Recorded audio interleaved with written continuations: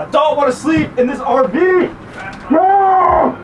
Welcome to the HSEL Roadshow, a 3-month road trip where we'll be traveling the country in an RV to teach 25 high schools how to build PCs. And when we leave each school, we leave behind 6 gaming computers so that they can start their own esports team. Huge thanks to the Army National Guard, ASUS, Intel, and Extreme Networks for sponsoring this series.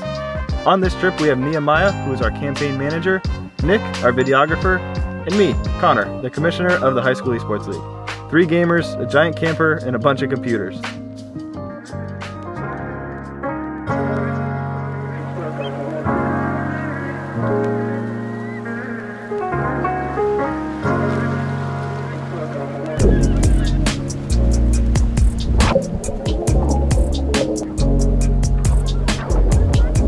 What's up, cameraman?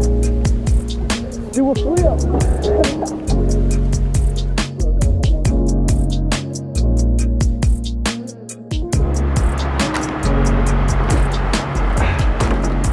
So it's the next morning. I had to sleep in the RV yet again. And by sleep, I mean not really sleep. So I'm kind of fed up and I'm thinking we need a hotel room. So I had an idea when I woke up and we'll see how this plays out. So I figured no one can get mad at us if I win us a hotel room. See how this goes. Yo, this thing sucks.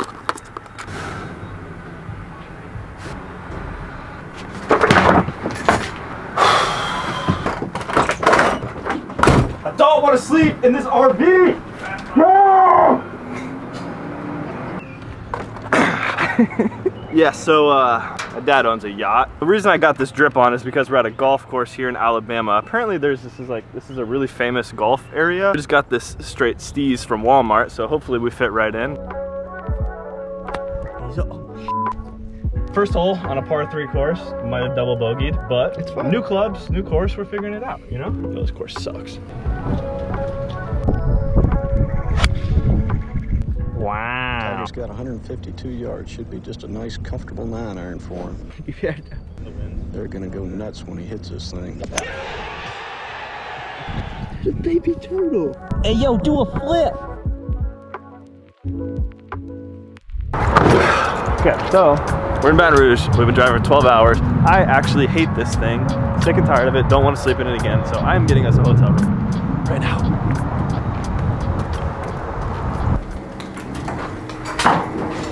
Alright, now we're late. Should have explained. We're heading to, there's a guy named Chris Turner. He's one of our coaches for High School Esports League, and he built the first esports lab here in Louisiana. He runs a K through college program for esports, so he uses esports in every stage of all these kids' lives to encourage them to be leaders and how to communicate and compete. He's just been an awesome dude, but I've never actually met him in person. His school happens to be 20 minutes away from the lab that we're building tomorrow. So naturally, we're gonna go check out his place and meet him. Come along. I'm just gonna not even try to park it, and I'm just gonna pull up right here. So we just arrived. This is called Southern University in Baton Rouge, Louisiana. Hey, Colin.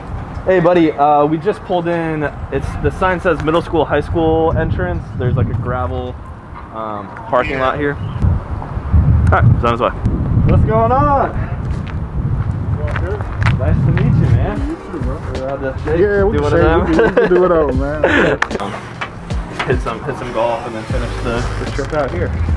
Oh, this is it. You got the front door. You got like the corner office. Like side.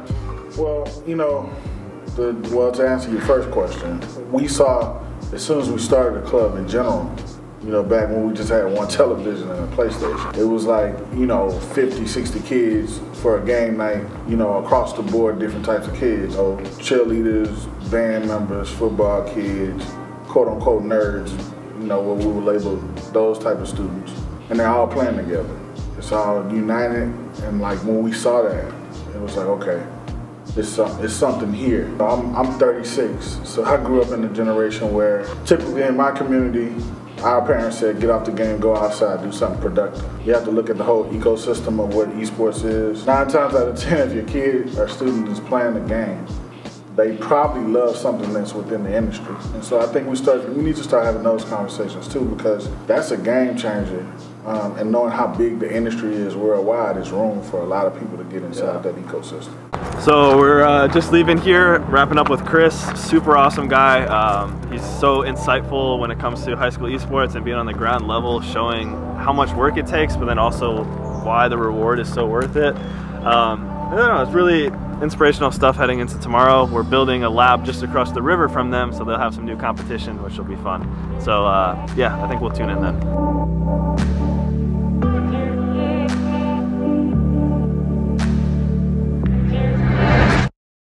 Hi, I'm Matthew Clark, Mr. Clark. I've been a teacher here at Port Allen High School for about 7 years now, and I am the head coach of our Pell Clan esports team. Okay, so we're here at Port Allen High School here in Louisiana, and we're doing our next esports build here. So we just got on set, we're getting everything set up. Should be a really exciting day. We've had students pop in and out already, so they're definitely excited. So this should be a really good time. There are many opportunities past high school and even further through gaming, and this is one of those things that once we establish it, it's going to be there and it's going to give so many more people more options. Gaming does more than just, gaming is more than an escape. It can be a lot of things you want it to be.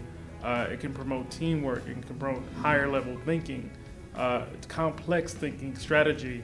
It requires just enough mental fortitude as it does physical toughness. Some of the kids who are generally not as talkative or not as social would see other gamers in our meetings and be like, hey, do you want to game together? Like, this is the chance for them to communicate with someone who they might have never have talked to before prior to that.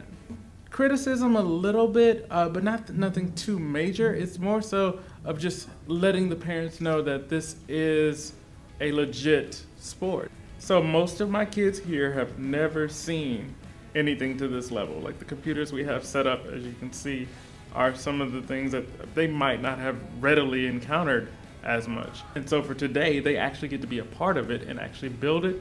Is something that I cannot, like, I can't compare this feeling that I feel for them to actually get that experience under their belt.